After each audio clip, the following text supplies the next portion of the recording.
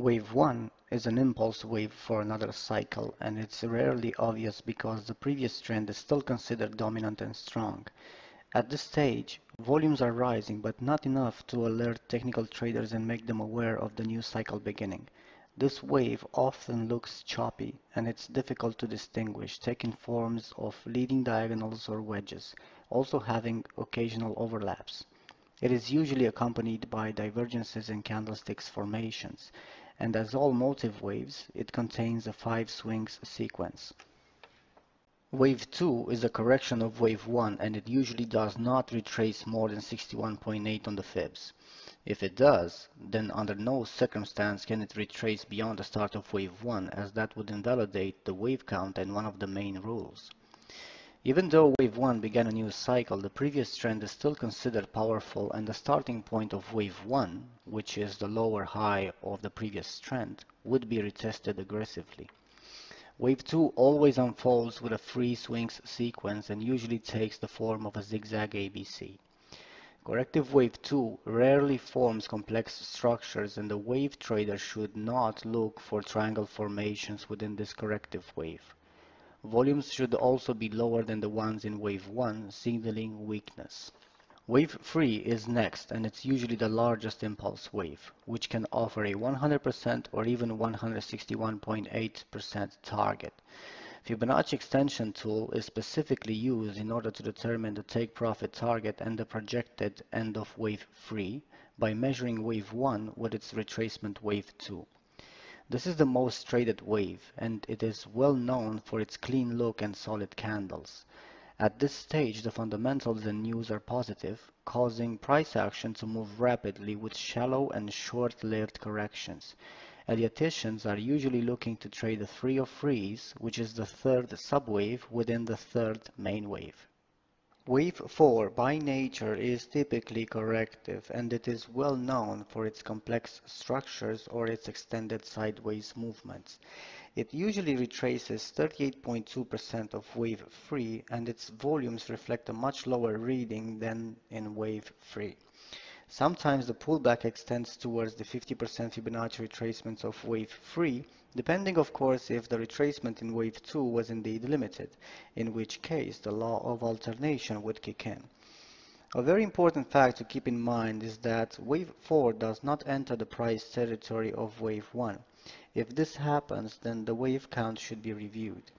Acceptable cases in some traders' views would be the ones when the candlestick shows an insignificant wick or shadow, which tends to happen recently with modern technicals and high volatility, making them to accept it and bend the rule a little.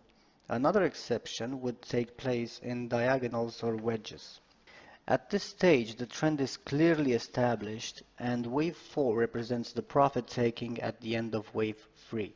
Psychologically speaking, this is the point of indecision where the trend is countered by the weaker side in an attempt to gain somewhat control. However, what really happens is the fact that the dominant side is only taking a breather before getting back in.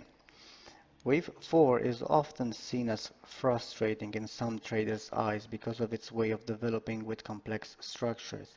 This makes the labeling very difficult sometimes, and an unprepared trader can get caught up in a whirlpool, thinking that the trend will reverse when in fact it doesn't. A good Elliottician knows that wave 4 represents a continuation pattern regardless on how the structure develops, making it a challenge. Wave 5 is the final leg in the direction of the dominant trend. Volumes are lower than in wave 3, which indicates that the dominant trend is showing price action continuation but with lack of power, much lower than in wave 3. At this stage, momentum indicators or oscillators are showing divergences, which are the signs to look for when it comes to wave 5's end. In other words, the trend is still continuing, but the dominant side is not injecting enough liquidity in the market in order for the movements to be sustained, making room for the other side to spot this fact and gain control.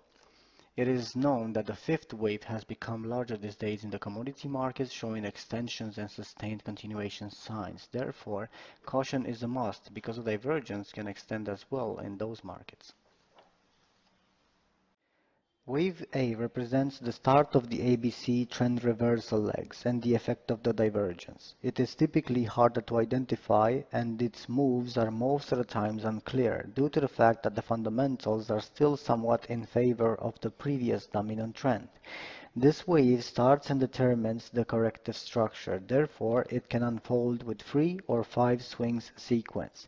Usually it retraces towards the vibration levels of wave 4 and the most it can run is towards the beginning of wave 5 of the previous trend. Wave B is correcting wave A, usually with a 50% retracement and with lower volumes than in wave A. However, price action can move rapidly within this wave, showing a stronger retracement, even exceeding the start of wave A, causing confusion with fake breakouts and buyers-sellers indecision during volatile times. This wave always unfolds with a free swings sequence and under no circumstance it should be labeled with 5 impulsive swings, ever. Most common way of combining this tricky wave with the classical technical analysis is by mapping it as the second shoulder in a head and shoulders formation. Caution: wave B is the cause of complex structures and difficult labeling. Wave C is known to have consistent volumes on its side, clearing up the market's doubts on the actual trend, showing power in its swings. This wave always unfolds with a 5 swings sequence, regardless of the structure type. It is well known for the impulsive look, and it is also the most traded wave from the entire ABC corrective structure. Usually it has the same length as wave A, showing a 100% reading on the Fibonacci extensions from waves A and B, but quite often it can extend towards 161.8% levels and even beyond. To be noted that waves A and C tend to develop in the same amount of time and length, especially in the zigzag structures.